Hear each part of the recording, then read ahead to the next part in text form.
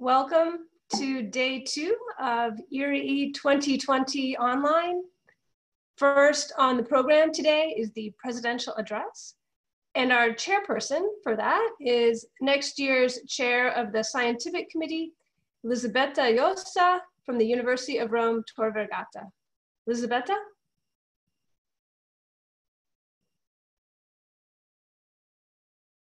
To welcome Professor Sir John Vickers, President of the European Association for Research in Industrial Economics since 2018.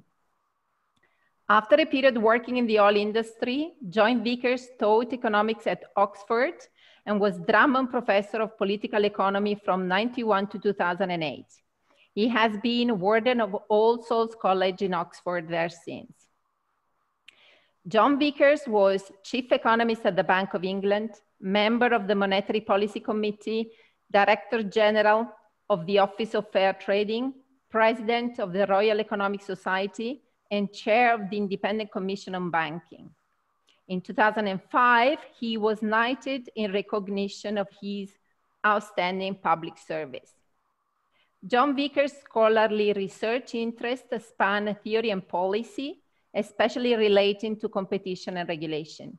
His books on privatization and regulatory reforms, his articles on vertical separation and access pricing, on the impact of competition on innovation and growth, on price discrimination and abuse of market power, have not just been read and cited by thousands of academics, but also have had a significant impact on regulatory policies around the world. Recently, John has been doing cutting-edge research with Mark Armstrong on product market competition in the presence of imperfect consumers, a topic which he will talk us about today. Before leaving the screen to John, let me just add that John's tremendous academic and policy career reminds us all of the exceptional opportunity that we all have to make the world a better place, addressing the issues that really matter. I would also like to thank President John Vickers on behalf of us all for his contribution to the association. He has strengthened it and safely guided it in difficult times, such as the present one. Just 2 words about the rules. Please send your questions to the Q&A chat box. I will read them at the end of the talk. Thank you. Thank you, John. The screen is yours. Thank you very much indeed, Elisabetta, for those extremely generous remarks. Let me now pull up my slides. I hope that has worked. The first thing I should do is to explain why I've chosen this title for the talk, Competition for Imperfect Consumers.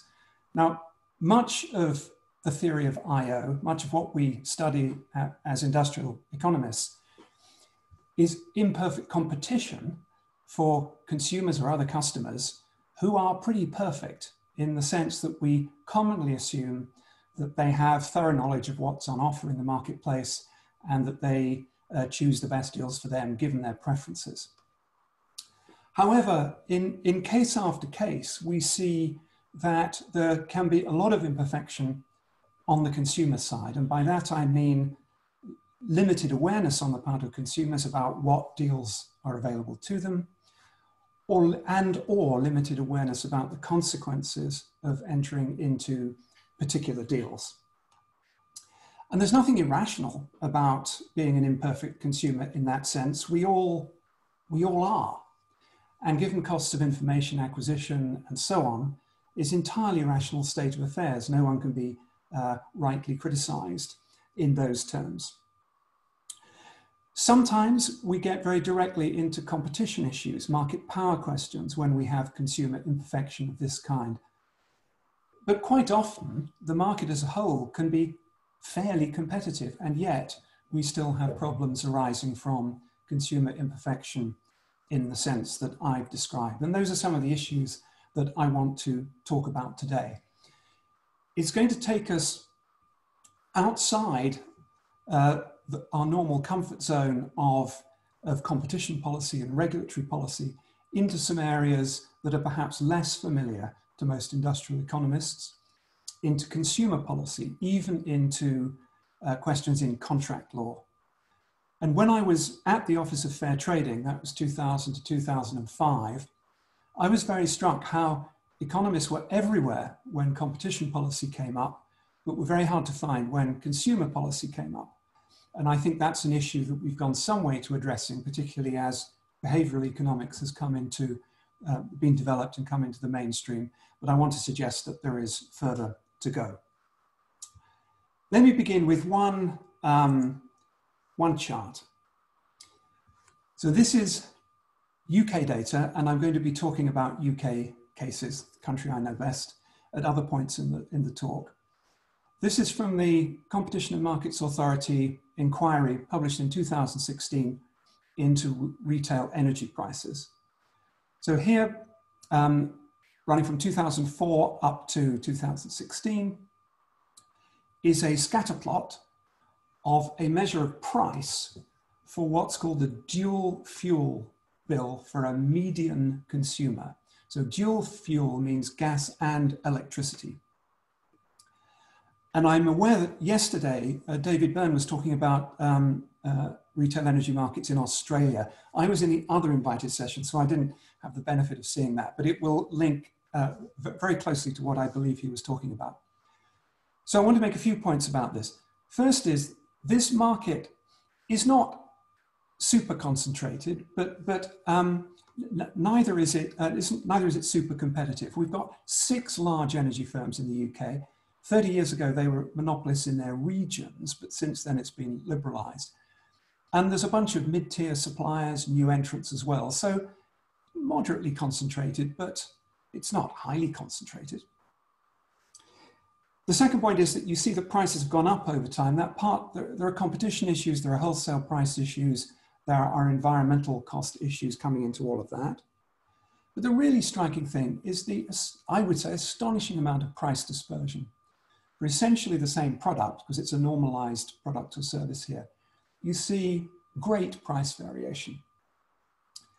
And just eyeballing it, I think there's a tendency for the higher prices, not universal, but a broad tendency for the higher prices to be charged by the 6 larger firms rather than the independents, than the challengers.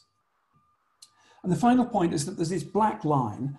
That's the so-called single variable tariff, which is the kind of basic default deal that consumers who don't shop around are put on. And you'll see that, again, not universally, but for the most part, that tends to be higher than other deals that are available in the marketplace. So I don't want to talk in detail about this case, but this fact of huge amount of price dispersion does raise the question, how on earth can something like that happen? Why is it that for similar product, there are data issues and we might have to adjust for this or that, but how is it that some consumers apparently get much worse deals than others for essentially the same service? I remember in the early days of the internet, there was speculation that the law of one price might be enforced by the internet. That certainly hasn't happened, as we can see in that example and many others. So we can get price dispersion in different ways. It can be different firms have different prices, but each firm has its own price. That would be one polar case. Another would be that individual firms have a whole range of prices, or maybe they fluctuate their prices over time. Or it could be the third sub-bullet point there, which is that there are add-on charges, that if you're not a savvy consumer, or if you're unlucky, you might be stung by high follow-on charges, and I'm going to come on in a minute to a case of that kind. Whereas the more streetwise, savvy, or fortunate consumers avoid those charges. Now those issues are linked, but I think we've got different strands there, which I'll talk about as we go along. So in policy terms, before jumping to policy interventions, I think one should always ask, well, maybe the market can solve these problems, assuming that indeed they are problems. Now, I think issues like this are problematic, but how problematic they are, as we'll see in other cases, I think is going to depend in part on how much welfare weight you put on the consumers getting the bad deals relative to the consumers getting the good deals. And in the energy example I just mentioned there, it tended to be the the low-income households, often those in rented accommodation as well, who were on the single variable tariff getting the worse deal than the savvy consumer who could shop around. So if you put a higher welfare weight on the lower income groups, this is a bigger problem than if you don't. And then the other problem in policy is, well, if we are wanting to do something about this in policy terms, what can be done and how can be done it? And we need to be very careful about counterproductive consequences. And one of my themes is going to be the risks that there can be out there of counterproductive consequences in this sphere. So my agenda is this. I'm going to begin by talking, or in a way just mentioning, two cases about add-on pricing that are not in competition law, they're not in utility regulation, they're outside those spheres that a lot of us probably know best. Rather, they're an issue in consumer law, particular consumer regulation, and in much wider contract law. And I'm doing this partly to advertise what I think to be the importance and also the interest to economists of some of the matters that are dealt in those legal arenas. And one of my suggestions is going to be that we might want to do more as economists to get engaged with questions of that kind. Then I'm going to say something about some literature of 40 years ago, sort of foundation of EARIE time, which is the launch pad for the modeling that I want to talk more about as the lecture progresses. But the main body of it, once I've done those first two items, I'm going to talk about a series of papers with Mark Armstrong. I want to, this is all joint work with him, some of it with Zhidong Zhu as well. And I want to talk about some work we've done in the last decade or so, including some very current work. There are going to be 3 papers, in fact 3.5, because one of them also relates to the first of the add-on pricing cases I will get to. I'm absolutely not providing a balanced literature review. I'm just going to talk about these, this old literature, which I think is quite rich and interesting, and about these much more recent papers of ours, where many, many other people have done tremendously important work, which, given the time and with apologies, I will remain silent about. Okay, case 1. So these are first of 2 cases about add-on charges.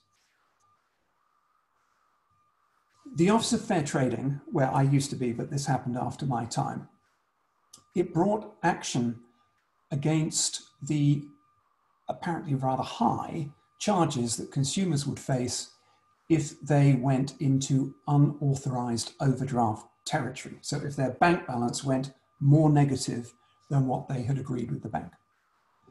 And the typical per item charges, if that happened to you, were 20 to 25 pounds. This is 15 years ago.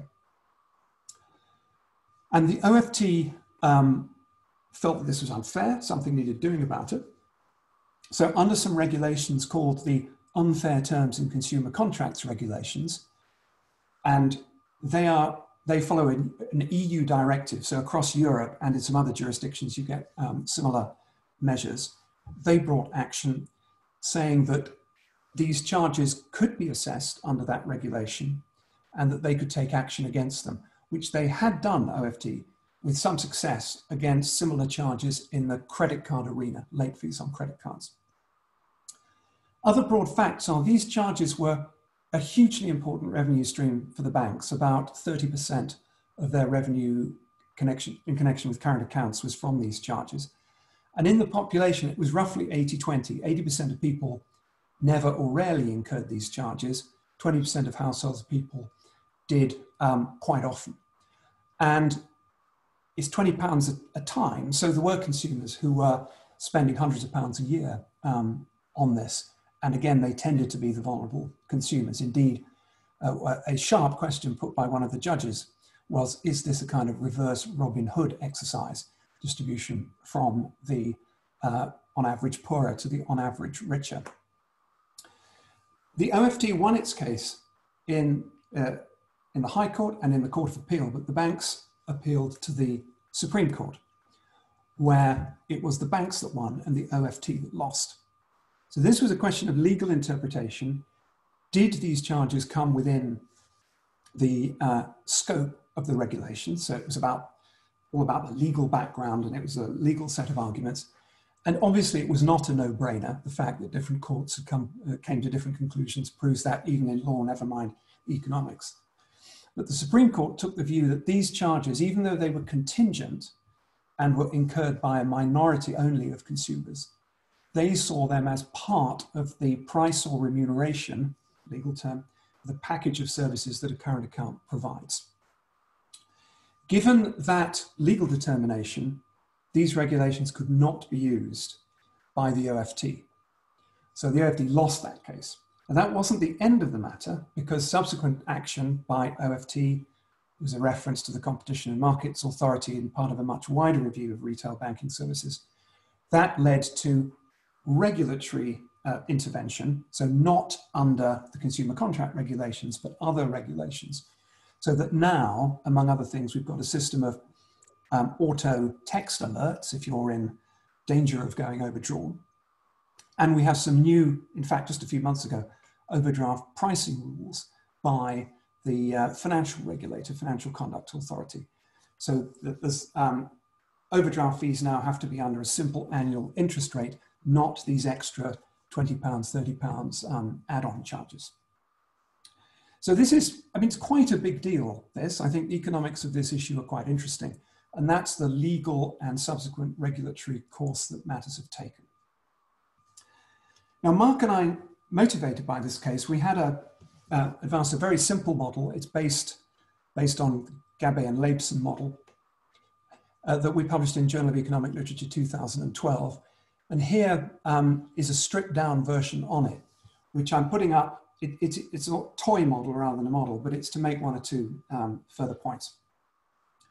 So imagine that banks are in perfect competition. That's not the situation in the UK, but let's assume that to bring out sharply how we can get a public policy issue of a consumer kind, even when there's no imperfect competition problem. Maybe there is in other ways, but basically we've got perfect competition by assumption.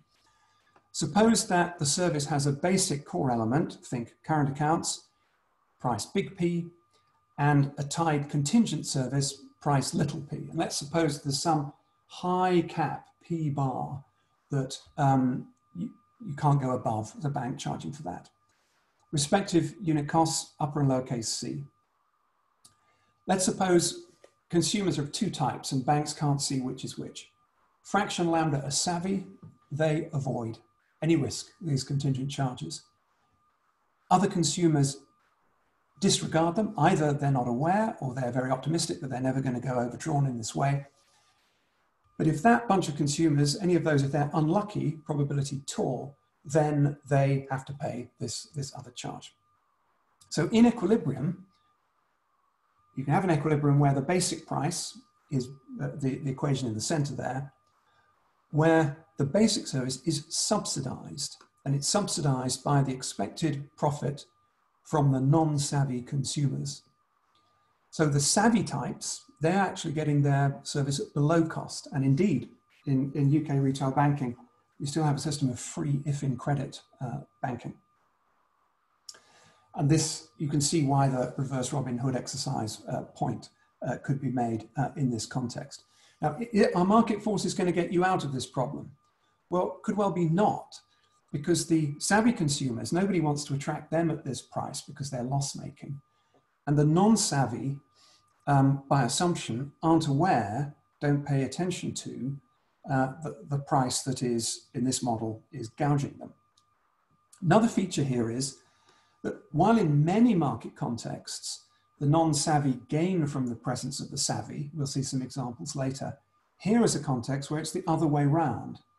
In fact, if you have more savvy consumers, that makes things worse, both for the savvy and the non-savvy, because the subsidy element that comes through that pricing equation in the center of the slide, prices rise as the savvy proportion increases. And Mark, in paper in the Review of Industrial Organization, I think 2015, he calls that a rip-off externality, strong language, as distinct from a search externality in other contexts. So in these terms, in the toy model terms, OFT was trying to get P bar down through the unfair contract terms regulations. Supreme Court said as a matter of law, you can't do that. that subsequent measures have addressed both the P-bar issue because of the regulatory intervention and through the text alerts, the probability that anyone will incur these charges. And there's empirical work, which the paper to accompany this lecture cites, which shows that these text alerts have had an appreciable measure of success already. Second case, I'm going to be very brief on this, but again, it's to advertise a bit of law that we don't normally think about. So a man called Mr. Beavis in 2013 parked his car in a car park linked to a shopping centre near Chelmsford railway station. As you drove in, there were big signs saying free parking for up to 2 hours. You stay longer, it's £85. He stayed about an hour over the 2-hour limit. So he got a bill for this £85. He said, I'm not going to pay it. It's not lawful. Not lawful because £85 is way more than my overstay of 1 hour could have caused the car park operator. Wouldn't have cost them an opportunity cost more than, sort of peanuts, very, very small. And he argued that there was his lawyers argued, there's a principle of contract law, an ancient principle, which goes back in some forms even to Roman law days, which you see in many, many jurisdictions, which says that the law will not enforce a breach of contract payment, which is a penalty. So he said, if it's more than a genuine pre-estimate of loss, which was a measure, a threshold, a benchmark for judging what is and isn't a penalty, with ancient pedigree going back to a case from 1914.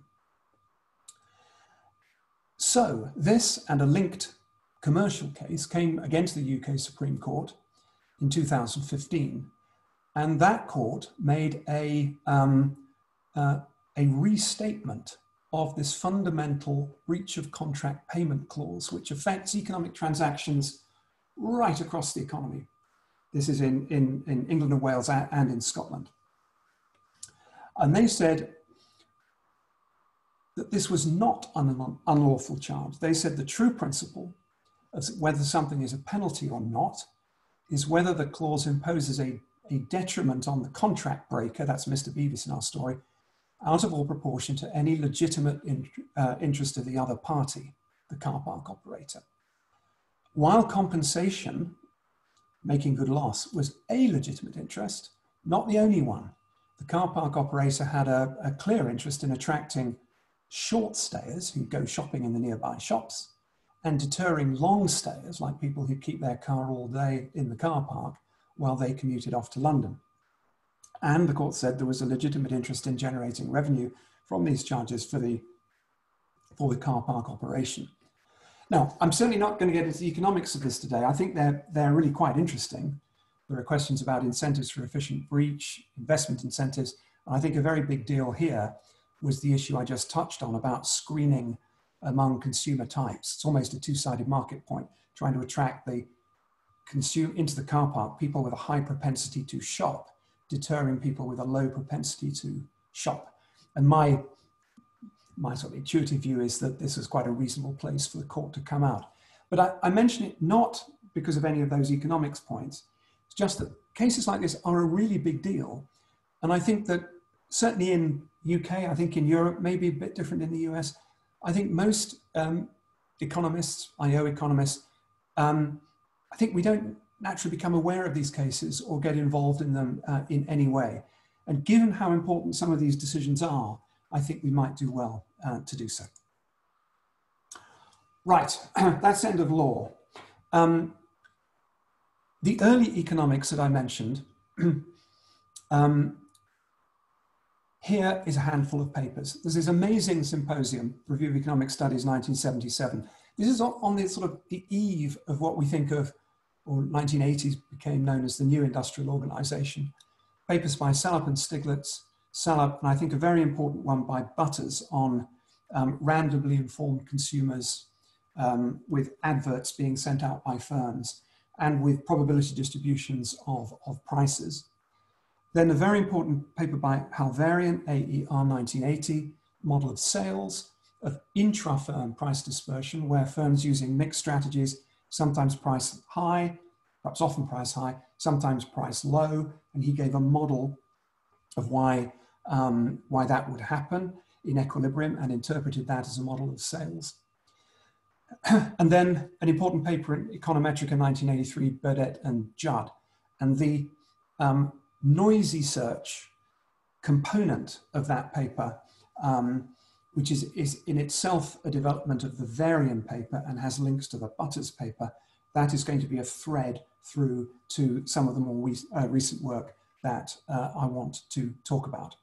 So I put this up not to discuss it in detail, but in a sense to pay homage to it.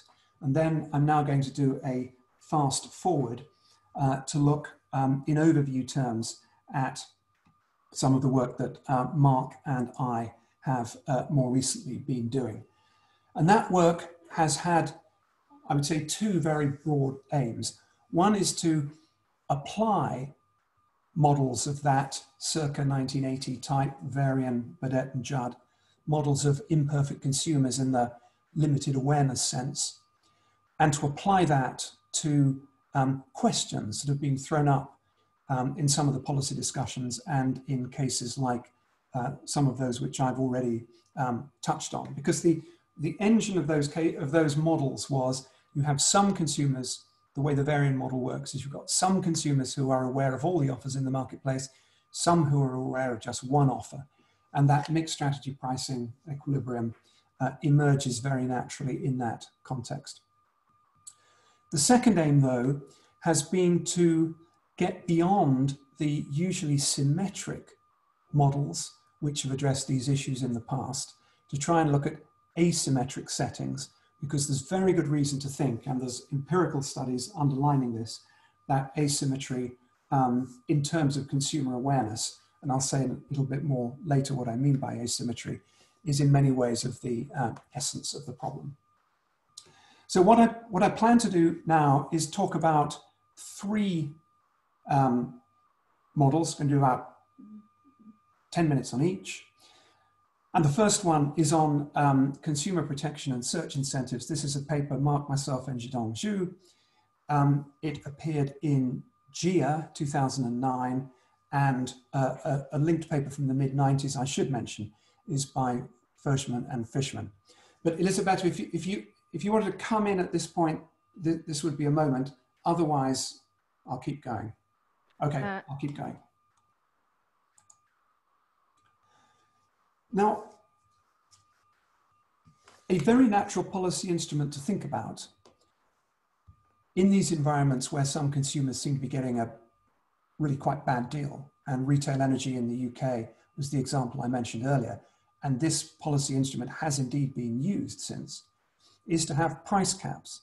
So you'll say, we're not going to regulate prices thoroughly, but we will put a ceiling. Competition can happen below the ceiling, but we're going to put a cap on prices so that the relatively less aware consumers do have that public policy protection, but competition can still flourish in terms of other consumers. So it's a very natural remedy to think about. However, there are risks of doing this, and they're summarized here. One often mentioned is that a price cap could be anti-competitive in that it might deter entrance into the market or induce exits because the amount of profit there is less. So that could be go the wrong way for you. A cap could arguably facilitate tacit collusion as firms float up towards the cap. And there's empirical work on, for example, credit card markets in the US some years ago, which found pretty strong evidence of that kind of thing happening. And it could also affect advertising and search. So the Butters paper, informative advertising is very important. You could imagine how a price cap might reduce incentives for advertising and thereby end up worsening consumer awareness, which is the root of the problem that it's trying to solve. And finally, and the thing I want to talk about is deterrence of consumer search. So the worry here is that if you have a price cap, there's an obvious and direct reason for doing it, but maybe that will deter consumers from searching around for the best deal. The incentive to shop around could be blunted by that. And if fewer consumers are shopping around, then that might worsen the very problem that you're trying to solve. You may have done better by the vulnerable consumers, but for consumers more generally, you might have sent things in the wrong direction. So the very consumer lack of engagement problem that you see as the root of the heterogeneous pricing, the dispersion, you might actually make that worse, not better, by a cap. Question mark. Well, that was the question we looked at. So, super simple model, this is just a sketch. Imagine each consumer has unit demand up to a reservation price, and to start with, suppose there's no price cap. Suppose that for every consumer, you can pay a search cost S, and that can improve your awareness of the deals on offer. So if you don't pay S, you get some random awareness of a few deals, but if you do pay S, you get random awareness of more deals. So you put yourself in a better information position. And we wanted to set this up fairly generally. So in the notation, an informed consumer, that's a superscript I, sees K price offers with probability phi I K, and always sees at least 2. A less informed consumer has a worse probability distribution over how many offers they see, and sometimes they just see 1 offer. That's like in the Varian model of sales. Normalize cost to 0, keep it simple. And you have at the bottom of that slide the fraction of consumers that see just 1 offer. So 1 minus lambda is the proportion that do not search, fraction lambda do become informed. And phi ui is the proportion of the uninformed that see just 1 offer. So when you work out the mixed strategy equilibrium, irrespective of what's going on the supply side, there could be loads of firms on the supply side. Again, the problem doesn't lie there, it lies with consumer imperfection. That is expected profit per consumer. Now, on average, the informed are going to pay a lower price than the uninformed. Indeed, that's the incentive to search. So let PI and PU be the expected prices paid by the informed and the uninformed. And the more you have searching, the higher is lambda, the lower those prices are. More people searching bears down on those prices, all of which is great. But in equilibrium, we're going to have this condition here that in equilibrium, if there's a positive amount of search, it'll happen up to the point where the search cost is equal to the difference between the price you expect to pay if informed versus uninformed. And you'll see, this is a very, very simple version of the model, that all consumers' expected outlay is going to be this PU, because you're either uninformed, that's what you expect to pay, or you're informed, but you pay the search cost. So either way, it's the same expectation for both. And then just using the first equality, you get the second one here. And what this highlights is that it'd be great if public policy could lower the search cost. But if that's taken as given, what comes out of this immediately is that the effect of policy is going to be how it affects this ratio of the prices paid by the informed and the uninformed. So even though the levels of both go down, if you've got more informed, which way does it go in terms of that ratio? And that is something about which I had no prior intuition. I think it's completely non-obvious. Now, what happens in the model, and I'm not going to go through the maths, what you can show, and it's surprisingly general, at least surprised me and I think us, is that that ratio decreases the more informed consumers you have. So the price on average paid by the informed goes down proportionately more than that paid by the uninformed as the savvy proportion lambda increases. The other thing in this model is that the price cap itself, it affects PI and PU equiproportionately, so the ratio doesn't change. Now the upshot of all of this, and again, a bit surprised how general this came out of the model, is that if you have a price cap, that will reduce the amount of searching going on. That will increase this ratio, PI over PU, and the price cap itself directly is going to have no effect on the ratio. And that's going to push up PU. So here is a model, which I think is not pathological. I mean, one can vary it, but it's a fairly natural model to write down, where a price cap is bad for consumers on average. In this particular model, it's not bad for total welfare because we've got unit elastic demands and so on. But for consumers, and that's our focus, my focus today, you get the sort of perverse counterintuitive effect going on. Is this a super general result? No, absolutely not. If search costs vary across consumers enough, then you can overturn the result and you get the more, what I would have thought ex ante to be the more intuitive result. But it is, I think, a cautionary tale in a pretty simple model about how unintended consequences can follow. And just a picture of this is just saying the same thing diagrammatically. The solid lines are, here's the average price paid by the uninformed as a function of the proportion becoming informed, lambda. Here's the price difference curve. So in equilibrium, that will be equated, if there is search, to the search cost S, and therefore we get lambda H searching.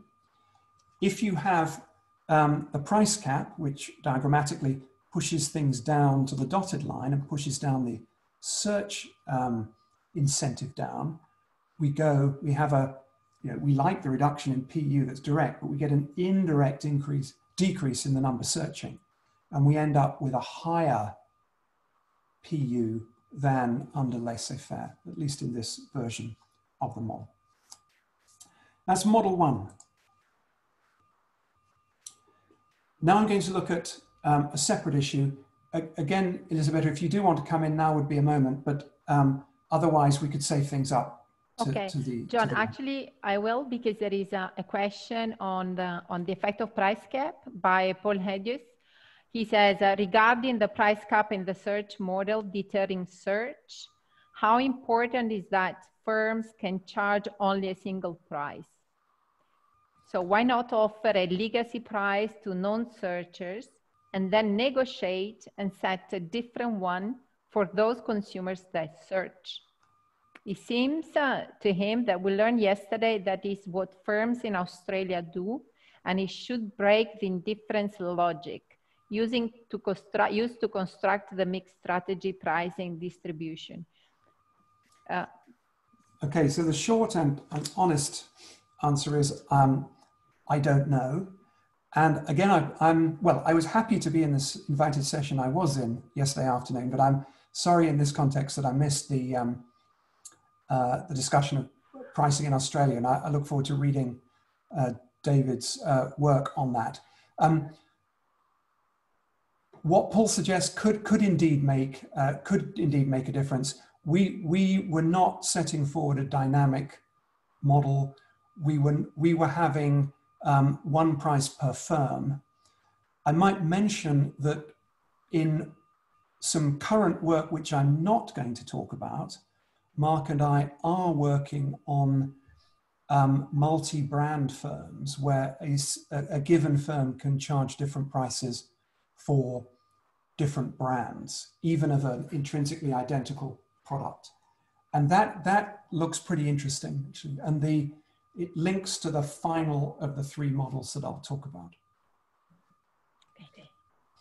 Thanks. Okay, the next issue is this one about discrimination against captive customers. Now, this is a context where different prices are charged by one and the same firm. So in a sense, this may be a little bit responsive to Paul's question. So here, this is by reference to a paper that Mark and I had in AER Insights recently, 2019. So it appears that forms of discrimination against captive or, quotes, loyal customers by one means or another does appear to be quite common in a number of markets. in fact, the first of the sub-bullet points there does seem pretty close to my understanding of what Paul's question was about, and maybe relate to the Australian case that we were talking about. Another example of this might be a chain store, say a nationwide store, that faces local rivals in some towns but not others. And if it doesn't have a nationwide pricing strategy, it might charge keener prices where it's facing local rivals than where it's not. Or indeed, there might be non-price aspects of competition, even if its price list nationally is a given. And the third of the sub-bullet points there refers to, again, I'm coming back to the UK Competition and Markets Authority, an investigation into so-called loyalty pricing. This is where if you stay on the same home insurance contract or mobile phone deal, you often end up doing much worse than if you had shopped around. It's a similar logic. Economically, it seems very similar to these retail energy examples. And the CMA found, appreciable price discrimination based on, captivity is a strong word, loyalty. So this, given all that, a natural tool to think about is to ban price discrimination or to constrain price discrimination. But the literature gives us a warning on this, that in oligopoly, banning price discrimination can soften competition between firms in a way that is detrimental to consumers. Indeed, could even be detrimental to all consumers in some circumstances. And I mentioned that pair of papers there from the late 80s, which make that point. So what Mark and I do is to take a model of this Varian et al. Lineage to look at the question of price discrimination against captive customers. And in the basic and most stark version of the model, we look at a duopoly where some consumers are contested between the two firms. Some consumers are captive to me. They have no awareness of that you, the other firm, exists. Other consumers are captive to you. They don't know that I exist. They've got limited awareness. Representative consumer setup as described on that slide, all fairly standard, normalizing cost to zero again for simplicity. And in the notation, fractions sigma I of consumers are aware of, they consider the offer of firm I. So the remaining fraction, 1 minus sigma I, those are the captives of firm J, alpha J. We'll label firms so that firm 1 is the larger one. And then a thing that matters in all these models a lot is what we call the captive to reach ratio. This is rho I, which is firm I's captives divided by total reach. So in this model, suppose, again, it's an extreme assumption, but it makes the point sharply, compare the situation where firms can discriminate on the basis of captivity with the context where they cannot, where it's either banned or perhaps they don't know who their captives are and who are not. So how can we, what's the comparison? Well, perfect price discrimination is really simple because the contested consumers will get price equal to cost, which we've normalized to zero. The captives will all pay the monopoly price. So you get extreme price dispersion. It's either monopoly or it's perfect competition. And in this world, each firm will get its number of captives multiplied by the monopoly profit per captive. Uniform pricing can be different. Then each firm, if they don't know who the captives are or if they're not allowed to discriminate, then there'll be some mixed strategy equilibrium in a model of this kind.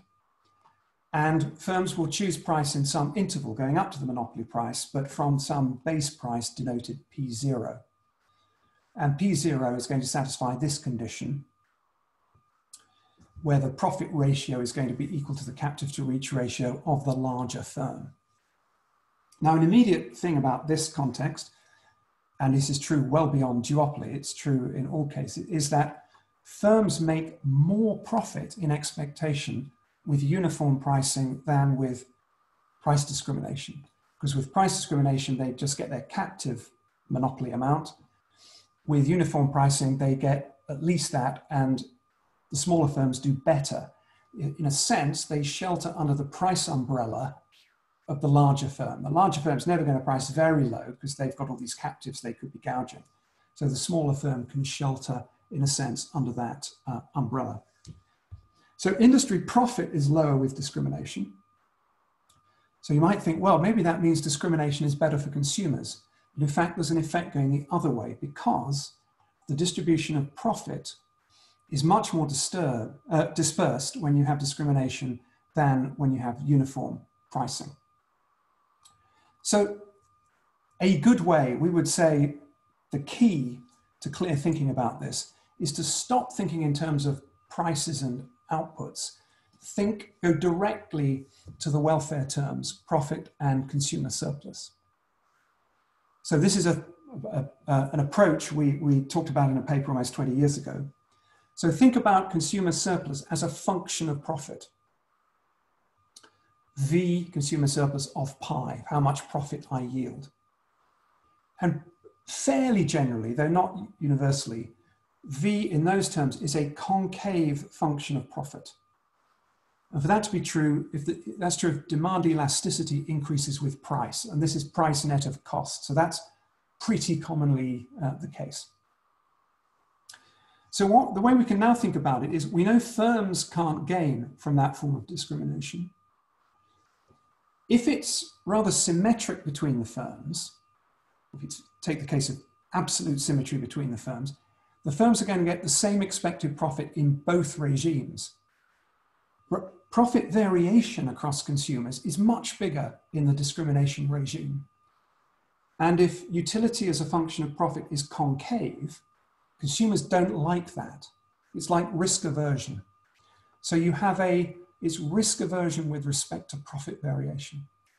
So the sort of aha of the paper is, if it's symmetric between firms and you've got this concavity condition, then consumers as a whole do worse with discrimination. But if it's asymmetric enough and under side conditions, consumers do better overall from discrimination. They don't like the variation of profits, that's like a risk issue. But if things are asymmetric enough, the firms make so much more profit when they're discriminating that the flip of that is negative for consumers. So I hope that might respond a little bit to what Paul was getting at. What I've described is super simple, and our paper does more than I've just said there. In particular, it leads on to the question of more general information structures, not just can you discriminate on the basis of captivity, whether consumers are captive or not, but what other signals might you have about the position of consumers. And that links to work which Mark is doing with Gidon under Mark's ERC award, and it links to work of Bergerman, Brooks, and Morris on information structures and how markets work. So I think there's some pretty deep micro theory issues that are linked by a thread to the kind of analysis that I've been talking about just now. Final segment, and then I'll wrap up. Patterns of competitive interaction. This is joint work with Mark underway right now. Some of you may have seen one of us, probably Mark, give a seminar on this in the last year or so. But to you, I would say that one of the great benefits of lockdown has been that Mark and I in the last 2 or 3 months have, we feel, got a much better understanding of the problem which this question is looking at. So I'm going to give a high-level overview, not going to go into formalities, but some of them will be on the slides. So what's this all about? Let's now assume it's one price per firm. So it's not the price discrimination issue I was talking about just a moment ago. Let's go back to the simple setting of unit demand up to reservation price. And again, zero cost. One can generalize that pretty easily, except for welfare results, which bring in other factors. So we've got a bunch of firms and we've got a mass of consumers. Each consumer is aware of the offers of some of the firms. A very well-informed consumer would know about the offers of all the firms. Consumers captive to me would only know about my offer. They wouldn't know about yours or any other firms. And in general, we can think of the fraction alpha S of consumers who are aware of precisely firms in set S, subset of the total set of firms. So this is rather abstract, rather general at the moment. We make some assumptions essentially that rule out Bertrand competition and pure monopoly, because that would be boring. We want to look at the in-between case. And that leaves us with, again, equilibria involving mixed strategies. Maybe that some firms use pure strategies, but at least some, maybe all, will use mixed strategies. And the question that we want to ask is, how does the pattern of consumer awareness relate to, ideally, the equilibrium pattern of prices? Are all firms going to be competing head-to-head across a common price range? Or are we going to get some high prices and some low prices? There was shades of that in the retail energy market context. So what pricing patterns are going to emerge? What's entry going to do? What's exit going to do? What about mergers? So that's the question. So it's how the patterns of consumer consideration, and here's a Venn diagram for a 3-firm case. How does the pattern here relate to, as I say, we hope the equilibrium, or at least an equilibrium pattern of pricing? So in this picture, alpha 1, 2, 3, these are the people here who see all 3 offers. These people up here, the alpha 1 types, they just see firm 1's offer. And you can imagine, we've got 7 elements there. We can imagine all sorts of weird and wonderful patterns or different densities of consumers in those different situations. So how do those patterns, indeed for the N-firm case, what can we say about how that relates to patterns of pricing? The way we talk about entry and merger, well, I've got the Venn diagram up. Entry, you can imagine a new circle, a new firm coming into that diagram. That's not going to affect what which consumers consider which pre-existing incumbents. Some consumers will become aware of the new entrant, others won't be aware that the new entrant has turned up. It won't affect the reach of any of the incumbents. It might eat into their captive bases. Entry has a weakly negative externality. In this context, that's with the unit demand point coming into play. But if costless, it is positive for total welfare. An exit is just the reverse of that. Merger, that's where you have 2 firms that the union of their sets comes about. So if firms 1 and 2 were to merge, then their total number of captives, it would be this and these previous duopoly people and the captives of firm 2. So a merger we can think of in those ways. So we want to try and understand at least the basics of how events like that would affect things. Now, the key to the problem, or what we think of now as the key, is if you look at it the right way, the problem becomes much more tractable.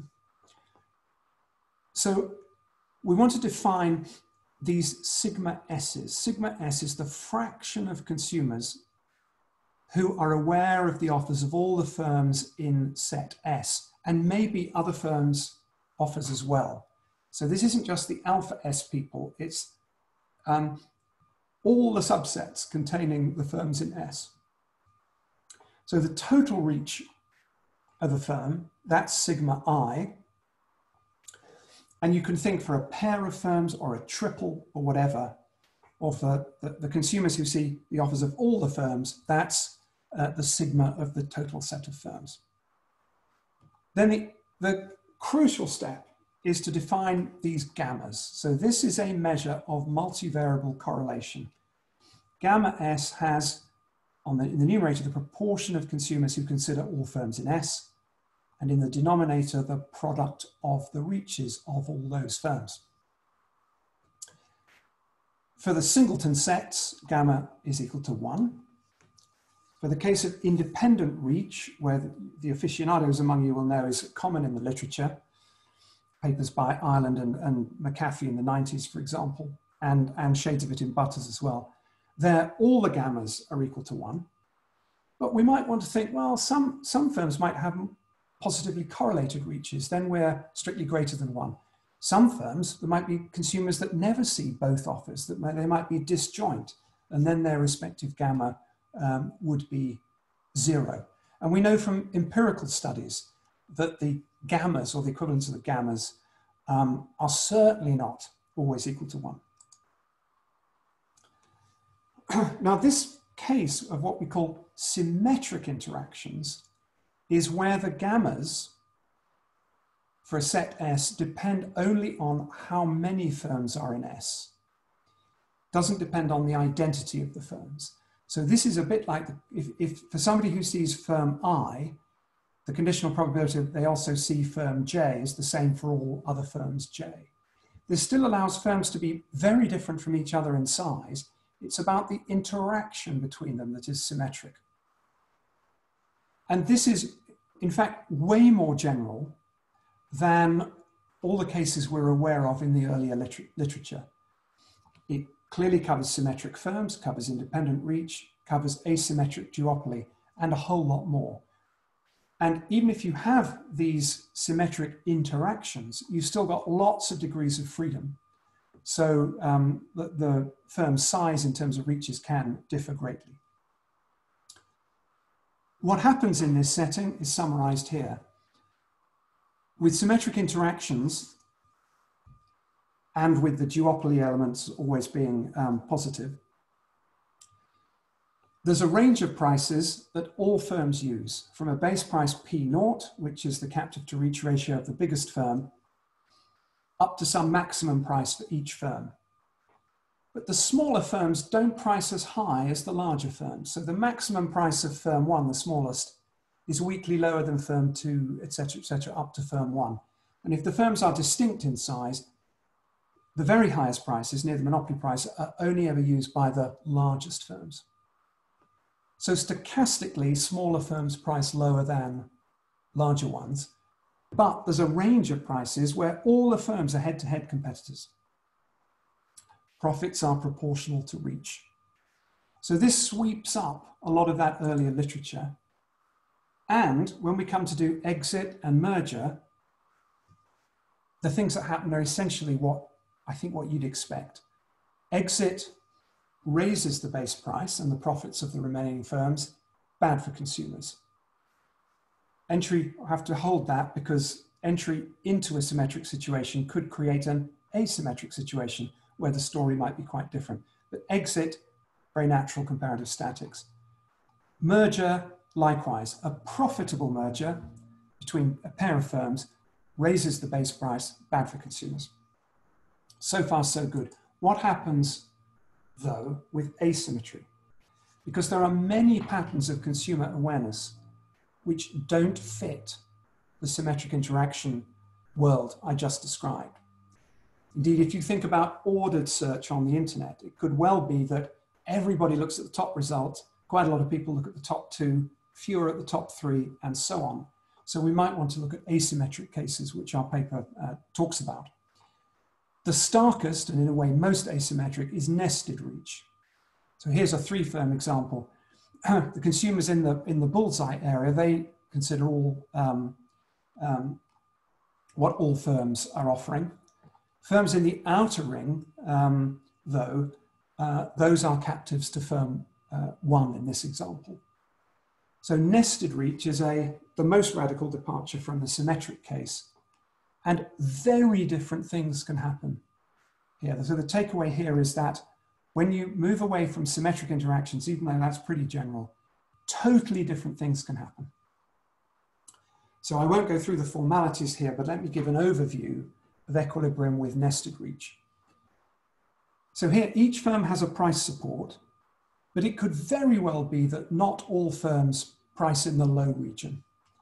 In fact, if firm K is twice as big as the second biggest firm, then firm K does not price in that low region. And the price supports of firms go up as you go through the probability distribution. And if the differences, the case of increasing differences indicated by this chain of inequalities, if that is the case, then we have totally segmented competition. If I'm somewhere in the middle, I compete with the firm that's just smaller than me in a price range, and in another price range with the firm that's just bigger than me. But I never compete head to head in the same price band with the ones that are even smaller or even bigger. So we get a so-called overlapping duopoly structure of prices. So the head-to-head competition is only between neighbors. This is a completely different pattern of pricing that emerges.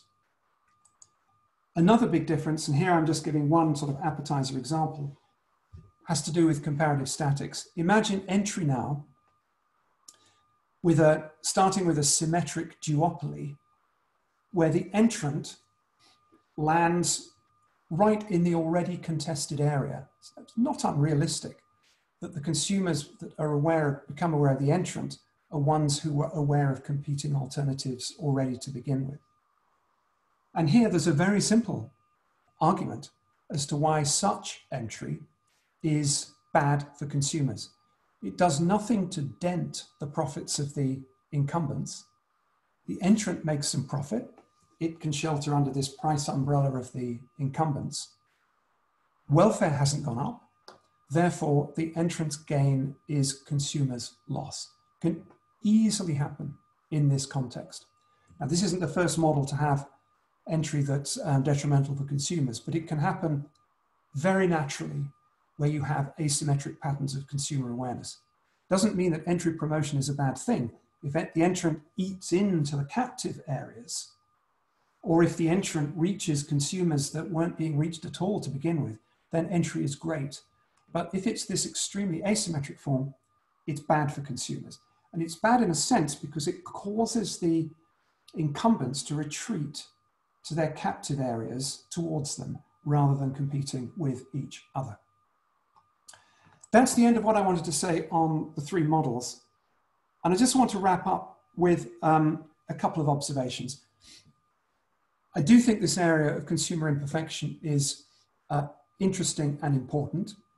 I think there's some great models from 40 years ago which we can use and adapt and generalize to look at these questions.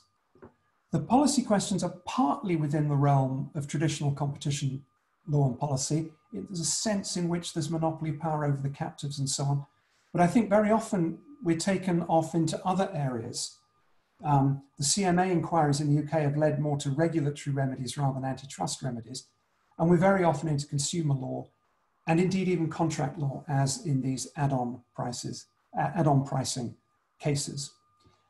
Do beware counterproductive effects. That's not an argument against policy intervention, but it is an argument about policy design. And to repeat what I said in connection with the law cases, I really do think consumer law and contract law is an area that certainly IO economists I'd say in Europe, maybe it's true more generally, could do very well to get engaged with. Thank you very much. Okay, thank you, John, for this extremely interesting and insightful talk. We have some questions. So a question from Massimo Motta. I have a number of questions, but I will first mention the one by Massimo. So I read it aloud. John, we're used to think as consumer protection policy as distinct from competition policy. Do you think your models could say something about the possible link? For instance, can you think of consumers being aware of all offers in a similar way as consumers who are better able to compare offers, so that a policy which increases transparency is similar to one which makes more consumers informed? generally the intuition could be that more transparency leads to more competition. Clearly, just to add, it would be great if you could also tell us more about your view. Even in the overcharge cases, no, the court in a way took the decided to enhance transparency as a policy tool, no, by making sure that consumers were aware of the overcharges, and by even deciding that the overcharges were to be advertised as a percentage of the interest rate. So it would be great, linking myself to what Massimo was saying, if you tell us more about the rule of transparency in this talk. Okay, well, broadly, I'd say that more transparency is good for market performance. It's partly about information. I mean, there are a lot of subtle issues about, you know, too much information could lead to less understanding, not more understanding. It's not only informational, though. I think some of this could be behavioral economics type biases. You know, I might know that they're high, these overdraft charges. I just think I'm never going to go overdrawn, and I might be wrong about that. I might misperceive the probabilities. I say broadly positive because there are some settings where, because of the endogenous interactions of firm behavior and consumer behavior, you could get effects rebounding the other way. And remember, in some of these add-on pricing cases, that increasing the number of well-informed consumers could have a negative externality on the less well-informed. That's not true in the search models I talked about. It goes the other way. It's good for the unaware, benefit from more people being aware. But there are some settings where the opposite happens. And that distinction between the positive or negative externality of greater consumer awareness was, in a sense, the key point that Mark and I were trying to draw attention to in our paper. So the informational externalities can be quite subtle. Now, whether this is competition policy or consumer policy or something in between, it partly depends on how we use those terms. I think very often this is not abuse of dominance, it's not anti-competitive agreements. Some jurisdictions have, like the UK, can have market investigations that lead to remedies or to advice to regulators like energy, finance, or even legislators to do things. But there are these tools of consumer law, like the unfair contract terms regulations, which we don't seem to spend a lot of time thinking or talking about as economists, at least in the circles I'm familiar with. Absolutely. Okay. So there is another question. Yes, Xavier Vives reminds us that, of course, more transparency may enhance collusion. In a sense, you have answered to this by saying that there are trade-offs, so we should take into account. So this is another point. I agree. Let me though follow up on these comments anyway. Collusion, competition policy. So you mentioned that in the current papers, given also the complexity of the new framework, that the subsets in which consumers are divided are given. Okay, so the way patterns of consumer awareness affect competition, you emphasize the patterns of consumer awareness affect competition, but these the set of consumers are given. However, you mentioned that, of course, this could be affected by firms' policy like advertising. So isn't there a lot to worry about, especially in the digital industry, where a lot of this consumer information is in the hands of platform providers?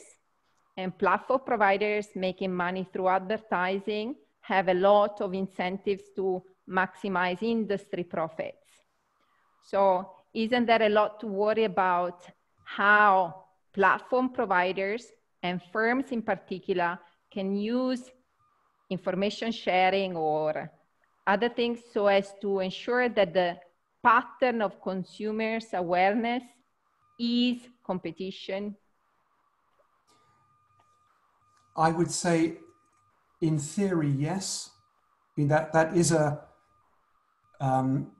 theoretical concern to have. Whether it's an empirical concern, I don't know. In one way, I'd like to take a step back, and when I talked about aim 1 and aim 2 of this line of work, in a sense, aim 3 would be to understand this patterns of interaction model well enough that one could then look at questions about search, advertising, and endogenous information structures by firms, or in your example, platforms. And so our first aim, I did talk about entry, exit, and merger, but mostly we're taking the pattern of awareness as exogenous and trying to deduce what happens with the pattern of prices. And when we went, this was sort of real research in that we had no idea what the answer was going to be. And I think these segmented pricing patterns, we find pretty interesting. So understanding what are the key kinds of asymmetry that drive effects this way and that, I think that's the way to open up the next step, which would be search, advertising, maybe multiple prices per firm, and so on. So I was giving a report on where we were in that journey. Okay, we have maybe 1 minute left, so maybe we have space for really literally one more question. I know that in the audience there are lots of people listening, and they might be interested a lot in working on these models.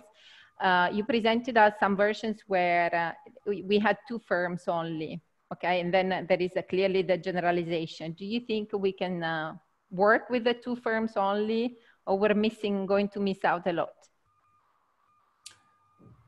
Well, I mean, the patterns work I talked about at the end, they're clearly more than 2 firms. The price discrimination thing, what I presented was the 2 firms. And the paper, much of the paper is about the 2 firm case, just because it's the cleanest to work with. But I think there are certainly generalizations that one could make. And indeed, some aspects of the AER Insights paper do look more generally at that. So I think the thing is to understand that the simpler, and then push it forward. And in the patterns work, I think we feel this summer we've got a bit further. So we're optimistic. That's great. Okay, thank you, John. We are running out of time. So a big clap of applause from everybody. I'm sure we all enjoyed the talk. It's been a really broad, giving us a broad perspective and an invitation really to think more carefully of consumer protection, and also, in reading between lines, distributional issues, if I may say, on vulnerable consumers. Okay, so we're going to conclude this session.